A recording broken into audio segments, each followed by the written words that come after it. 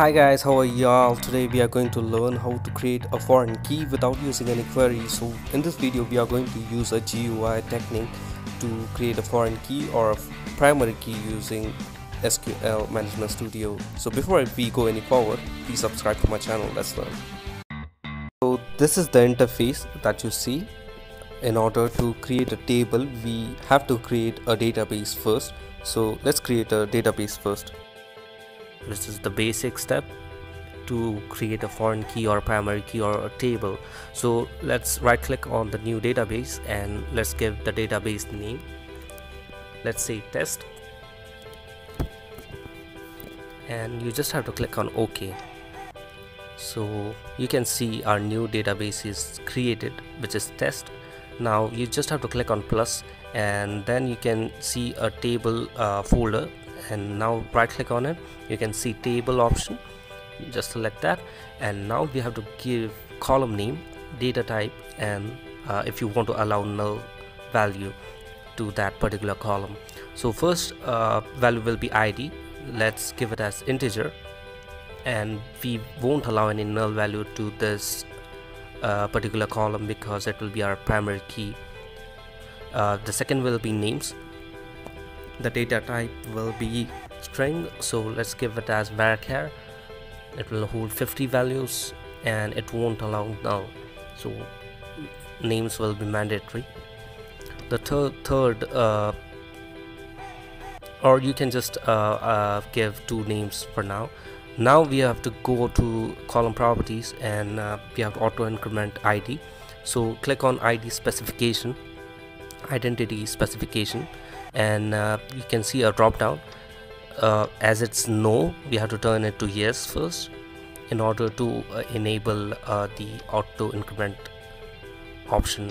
Now is identity should be yes, and identity increment should be 1 in order to increment by 1, and identity seed by 1. Now we are going to create a primary key, so set ID as primary key. That can be done by right clicking on it and setting it as identity. Now we are going to create a table, and let's give it as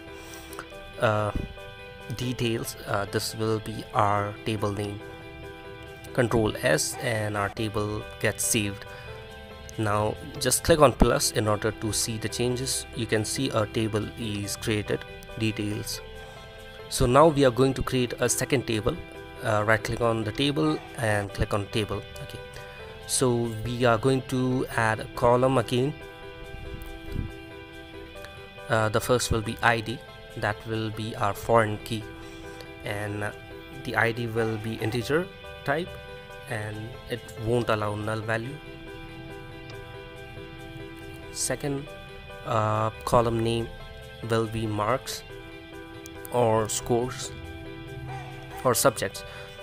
Let's say subjects, and let us give it as varchar. It will hold 50 characters, and we will be allowing nulls, or we won't allow nulls, whatever you want. Let us give the third column names as marks, and the data type will be integer, and let us allow nulls this time. So ID will be our foreign key. First we are going to go to column properties so that we can auto increment ID. So scroll down and you can see identity specification again, and it's not enabled, meaning it's turned as no. We have to turn it as yes by just typing in yes, and identity increment and identity seed will be 1 1, so that it can increment by 1 every time we add a value. So there you go. We have to just add a table name now.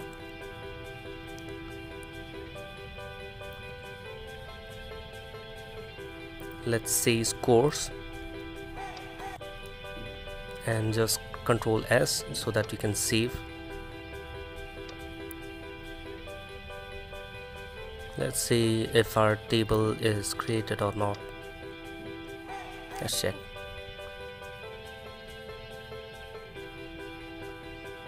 So first we have to create a relation. So just right click on it and click on relations, click on add, and now click on tables and columns specification, drop down, and then you can see a box with 3 dots. Click on that, and now it will ask you to add a primary key table and foreign key table. The primary key table will be details, and the primary key will be ID. Foreign key table will be scores, and the foreign key column will be ID as well. So just click on OK, and you can close this window, and you have to save the changes here in order to create a foreign key. So Control S, and you can see you get a warning. You just have to click yes, and our foreign key and primary key is successfully created, I guess. To check that, we can refresh the page and check the details, and yeah, you can see the primary key is created in the details. And let's check if the foreign key is created or not.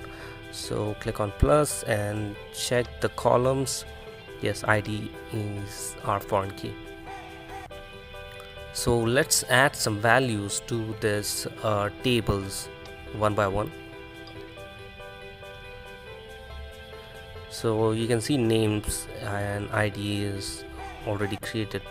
We didn't use any query in this particular video. So now we are going to add some values to these tables.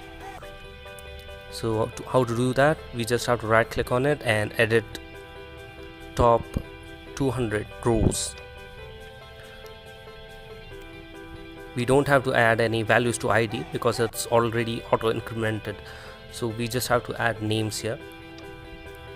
It's already grayed out, so you won't be able to add any values. So just add names here. Let's add our first name. Let's say Ismail. So you can see one is already incremented. Let's add our second value. Let's say Shiv. Let's add our third value. Let's say Kumar. So you can see ID is already incremented by 111. You can see 1 2 3 it's already incremented. In order to save this, you can just execute SQL query, and the data will be saved in the database. And now we are going to add some values to score table. How to do that? Right click on it and edit top 200 rows. You won't be able to add any values to ID, so let's add subject. First will be English. Let's add some marks. Let's add marks as 55. Let's add subject as maths or Marathi. Yeah, Marathi. Marks will be, let's say 70, and let's add a third subject. Let's say mathematics or maths. Marks will be, let's say 88. There you go. So you can see 3 values are already created, or 2 values are already created. So how you can see if these values are already added or not? For that we have to run a query. So we are just going to run one query in order to see if these values are already added or not. So let's start from the table name, which will be details and scores. So first we'll check the details, and let's check both the tables. So we'll just copy and paste it and change the table name here. Let's say scores. Yep. Now select it and execute this query. You can see values are already added. English, Marathi, 1 2. You can see the auto incremented is already successful for these tables. And there you go. That's how you can create a foreign key without firing any query, and a primary key as well. Thank you so much for watching this video. If you like this video, please hit the like button. Please subscribe to my channel. Let's learn. If you have any queries, please post it to the comment section. I'll surely answer your queries. Thank you so much.